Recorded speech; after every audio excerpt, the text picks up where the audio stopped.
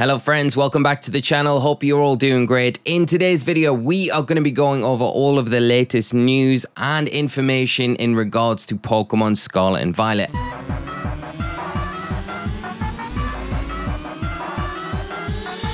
At the World Championships this past weekend, at the closing ceremony, we got a brand new trailer and a bunch of information. The Pokemon Scarlet and Violet website's been updated as well, and we're going to take a look at everything so we have a crystal clear perspective going forward with this new information, what it means for the games, and to start the conversation about new exciting features in these titles. So without further ado, let's hop over and jump straight into it. As I said, the Pokemon Scarlet and Violet website has been updated with all of this new information. One of the things that was coming through from the trailers was the new battle system. So we can have a quick look at this. Battle with Pokemon trainers from all over the world in the Battle Stadium. Now, the Battle Stadium was kind of touched upon. It wasn't really kind of explored or explained too much. It was just shown in the trailer briefly. But there's a lot more information, as you can see here on the Pokemon Scarlet and Violet website. With the Battle Stadium feature in Pokemon Scarlet and Violet, you'll be able to use the internet to enjoy battling trainers from all over the world. So confirming that there will be a battling system in place in these games. Ranked battles, confirmed. Excellent. Which players have had the chance to enjoy in Pokemon Sword and Shield will be returning in Pokemon Scarlet and Violet. Players will be able to take on battles in casual battles and online competition modes as well. Get ready to have heated Pokemon battles with new partners you meet in the Paldea region. So this is amazing. This confirms that the ranked battles will be confirmed will be continuing in Scarlet and Violet, and also that this facility will be available for all of us on release. So you can see, I really like the interface of it. Honestly, I think it looks nice. Let me know down in the comment section. I'd love to hear your opinions, because the Sword and Shield one was pretty innovative compared to what we've had, and this looks really nice. I like the look of it. So we've got casual battles here, we've got ranked battles, so we're going to have a ranked ladder. Information on the ranked ladder specifics haven't been released yet, but I'm sure as we get closer to the release of these games, we'll get more information on that. Online competitions is a big one. We have online competitions all the time. Hopefully we get more in Scarlet and Violet, but great to have. And then we got an interesting one here in rental teams as well. So rental teams will be a feature in these games as well. And then you can see the interface there to the right as paired up with an opponent. So it looks really nice. Trainer cards look like they're returning. Probably not. I don't know if they're going to be as customizable yet, but we do get trainer cards, so that's going to be something nice for us to take advantage of in Scarlet and Violet. So casual battles, these are low stake battles which result in not recorded. One appearing features about these battles is that you can use any Pokemon. So yeah, just kind of standard battles like we have casual battles in Sword and Shield. Now the ranked battles, in these battles you will be able to test your battle skills against Pokemon trainers from all over the world. Your rank will change depending on your battle results. Trainers are sorted into tiers based on their ranks. So at the minute you've got like Pokeball tier, Great Ball, Master Ball, Ultra Ball, and then you have Master Ball tier, and that's kind of how the tiers work in Sword and Shield. So there'll probably be something similar to that. It looks like if you reach Master Ball tier, the topmost tier, you'll have a chance to vie to be the best Pokemon trainer in the world in fierce battles. So yeah, it sounds like that is going to be the same kind of tiering system in ranked battles, and no reason to change it, to be honest, because it does work, right? It works in Sword and Shield. It's a really simple system and it works, and it's nice to see that that's transferring into Scarlet and Violet as well. It's stuff that everyone's familiar with, so it makes a lot of sense. Now, online competitions, these are competitions in which trainers can battle with other entrants. There'll be official competitions. Various kinds of rules may govern these special competitions in which you compete to see how high you can place in the rankings, and then friendly competitions. In the format, you can hold your very own competition or join one set up by other trainers. So again, this is transferring across from Sword and Shield, what we can do in there, and it sounds like the interface is going to be very similar, which is nice, because if they just update it with maybe some different things that have been wanted for the longest time in Sword and Shield, but keep the interface the same so it's very familiar to those of us that have played in Sword and Shield, that's great. It means that no one's going to have any issues using it, and it's a decent system as well. Rental teams. This feature lets you easily borrow battle teams by inputting IDs and have been shared online. You'll also be able to build your own battle team and make it available for Pokemon trainers all over the world. Now, you will need a paid Nintendo Online membership to use any of the Battle Stadium facilities, but that's kind of the same that you would have in Pokemon Sword and Shield anyway. Now, the rental teams, the one big wish I have for rental teams in Scarlet and Violet is that we get more slots. We have more available slots. I think at the minute we get like between 5 and 6 slots that you can put a rental team up. It'd be amazing if you could have more, because you have so many different rule set changes. You have to overwrite your old teams, and it's kind of sad having to overwrite an old team when you think, oh, I haven't got room for it anymore, and that's kind of lost then. But if you're able just to get that and generate the rental code, that'd be amazing. And you can keep it there and have maybe a nice catalog of different teams in different formats. So that would be my big thing. But that is all the information that we got about the new battle system on Scarlet and Violet, which is very exciting. Nice to get some information about it as well. And then the other news that we got as well was touching on terrestrial phenomenon in battles. So we got a bit more information about terrestrialization. Master using the terrestrial phenomenon in battles. Terrestrialization is a phenomenon in the Paldea region that makes Pokemon shine and glimmer like gems. Terrestrialized Pokemon shine during battles too. Change your Pokemon's type and turn the tables. So we know pretty much about kind of terrestrialization already, but they just delve into it a little bit deeper here. The primary feature of terrestrializing in battle is that it changes your Pokemon's type to its Tera type, so kind of confirming what we already knew. Pokemon don't outwardly show their Tera type until they terrestrialize. A fact that you can use this to take opponents by surprise in battle. Combining Tera types with different moves and abilities can open up near infinite strategic possibilities. So this is a little bit worrying for me from a VG perspective only, because I feel like in Team Preview, to make it a bit more balanced, I feel like the Pokemon should show their Tera type as well. So there should be a little symbol showing what Tera type that Pokemon is, so you at least know what to expect going into battle. From the sounds of this, it doesn't sound like there's any sort of markers or indication to show Pokemon's Tera type, so that's something to think about. I don't think it's going to make it a bad gimmick, but I do think this is something that might make it a little bit harder going into battles, and some people may have issues with. Personally, I don't. I kind of like the idea of having that surprise in battles. It's always kind of fun to have that. Not so fun when it happens to you in a battle and you get caught by surprise by your opponent, but that's something that you're going to have to take into consideration. But by the sounds of how it's being worded here, that sounds like it is going to be a complete mystery until it's revealed in battle. Whether that's the same in kind of ranked battles or not, who knows? We'll have to wait and see, but this is what we've got so far. You can see here the Tyranitar using its Tera type to turn into a Ghost type in front of a Gallade, and then it dodges the close combat, which is great, and then hits it back for super effective damage with its Ghost Tera type move, which we'll get into in a minute, and is able to pick up the knockout. You see this in the trailer. It's really actually quite fun to see. And they did the other example with the Colossal as well.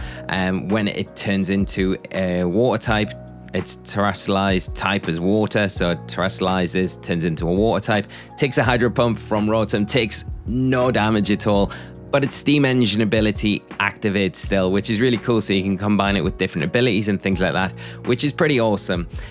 So yeah, Terra Blast. This is what I was talking about, the new signature attack. I'm going to presume it's going to be a move that every single Pokemon can learn, because terrestrialization is something that every Pokemon can do. Terra Blast, a new move that shows its power when the user is terrestrialized.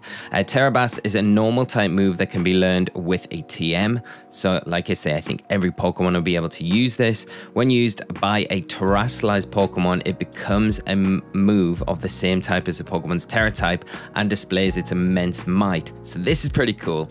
It's probably quite a strong, whether or not it gets a boost when used by a terrestrialized Pokemon, who knows, but it will change its type from normal to whatever the terrestrialized type of that terrestrialized Pokemon is, which is pretty cool. So you know, you're always going to have a stab attack no matter what Tera type you kind of turn into. Use it at the right moment to change the flow of the battle. Tera Blast inflicts damage using the attack or special attack stat, whichever is higher for the user. Now this is a really nice way to get around it as well, so whichever special attack or your attack stat is higher, that's what it will be. It'll be a special or a physical based attack, which is nice. It's got a lot of flexibility there, and a lot of flexibility within how you kind of train your Pokemon stats through EVs and IVs as well. So there's a lot of kind of different combinations with how you can use that. Very exciting information and good news. So the other thing that we're going to talk on today before we move on is new items that can make battles even more exciting. These items can be held by Pokemon to trigger a variety of effects. How you can use them may mean the difference between victory and defeat. Use them in conjunction with Pokemon moves and terrestrializing to achieve victory. The first item that they're talking about and got shown in the trailers again was Mirror Herb, and the pop-off in the venue when this got announced was nuts. I mean, I popped off pretty hard. This item's pretty sick. The herb will allow the holder to mirror an opponent's stat increases and boost its own stats, but only once. So in the trailer, you saw an Azumarill using Belly Drum, and then the mirror herb kind of activated and it copied all the stat boosts. So it's a pretty powerful item and really helps mitigate an opponent taking a big advantage through maybe an opportunity to get like a sword stance off or something along those lines. Imagine using Mirror Herb on something like a Geomancy Xerneas to just keep pace, you know? The possibilities with that are endless, and it's a really nice way to kind of keep opposing teams in check without them getting carried away with all these stat boosts. I really like the item. So it'll be interesting to see how it kind of unfolds within the competitive scene. So Covered Cloak. This hooded cloak conceals the holder, protecting it from additional effects from moves. So as you can see, like if you're holding this item, if you get faked out, you're not going to get flinched from the fake out, which is pretty cool. And other kind of secondary effects as well kind of makes you immune to those moves. So things like Flamethrower with Burn, I'm assuming because it gives you that kind of conceals you from the secondary effect, you're not going to be able to get burned anytime, which is a really nice item to have and gets around any of those secondary effects that a move can kind of throw onto you. So especially this one, which the example here with the fake out from the Hariyama and you don't get flinched from it, that's pretty big. Next one is Loaded Dice. If a Pokemon holding this item uses a multi-strike move, that move will be more likely to hit more times. So the way I look at this item is it's a bit like an item that's comparable to Skill Link.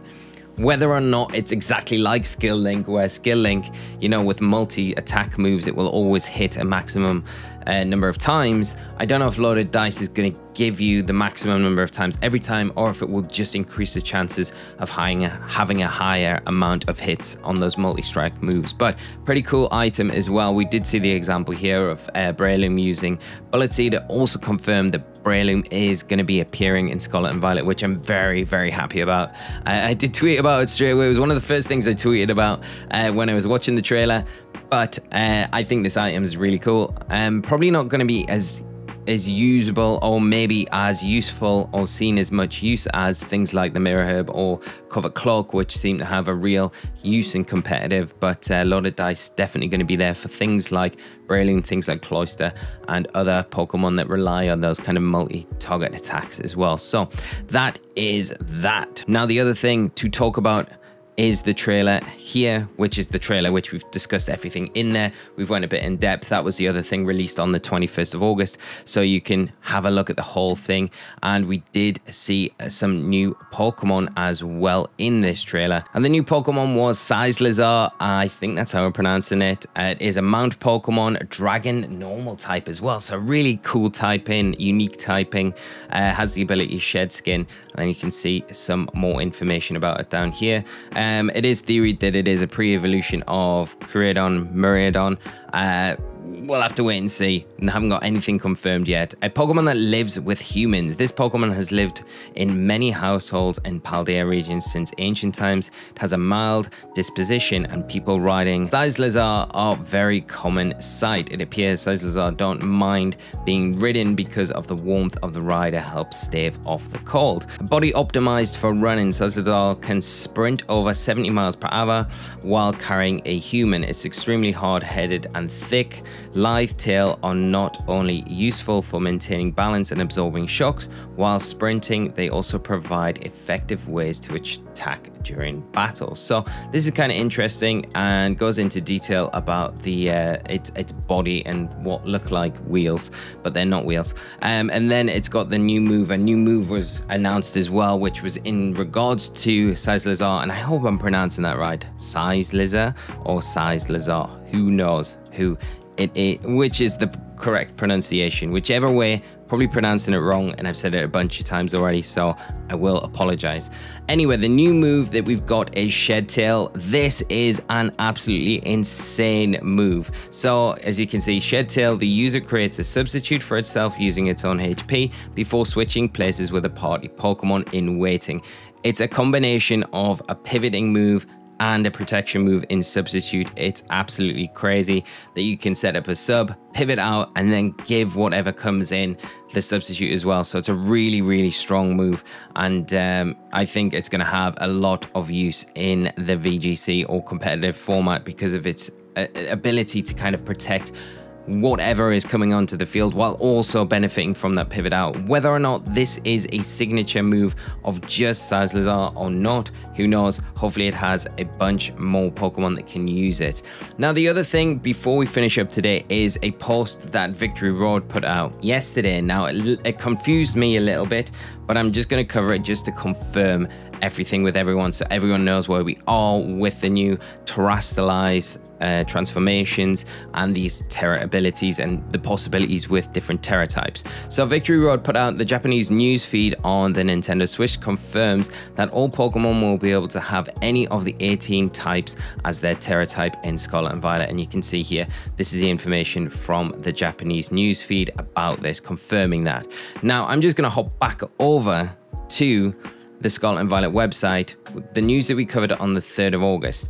Now, it doesn't state this directly, but from the wording in the website, I was pretty much under the assumption, and I thought everyone else was, but when talking to a lot of people yesterday and going over this news, having this confirmed, kind of, it was like a big deal, like this hadn't been kind of said before. But I'm just going to say that, you know, when you can see, first, each Pokemon has a Tera type. A Pokemon's Tera type is inactive until the Pokemon terrestrializes, at which time the Pokemon's type will be changed to its Tera type. For example, some Eevee will have a normal type Tera type, but other Eevee will have a flying Tera type.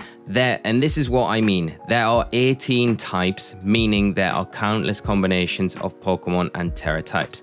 Now, I took that for verbatim that every type can have one of these 18 types. It doesn't say that definitively, but I guess now it has been confirmed in this newsfeed article from Japan about Scarlet and Violet, so we know that every Pokemon in the games is going to be able to have any of the one of 18 Tera types as its Tera type. So, pretty cool news, but that pretty much wraps up everything that I wanted to cover in today's video. So I hope you found it useful and interesting, and please let me know down in the comment section below about these new moves, these new items, the new Pokemon that we've got, and the battle system that we're going to have in Scarlet and Violet. I'd love to hear your thoughts on them all, and what you particularly really took away from the trailer and what you're looking forward to out of these things that you'll be able to use, I guess. And also about the 18 Tera types, you know, that are available on all Pokemon. Were you under the impression like I was, or is this news to you and this confirmation pretty exciting? Just a quick reminder, if you do enjoy this content, please remember to drop a like on the video. It does really help the video out. And if you want to stay up to date with all the latest Scarlet and Violet news and everything else in between regarding Pokemon, hit that subscribe button, turn on notifications, and you'll not miss a thing, and you will not regret it. Thank you so much for tuning in, friends. Take care of yourselves, and I will see you all very soon for another video on the channel. So until then, take care. Bye-bye.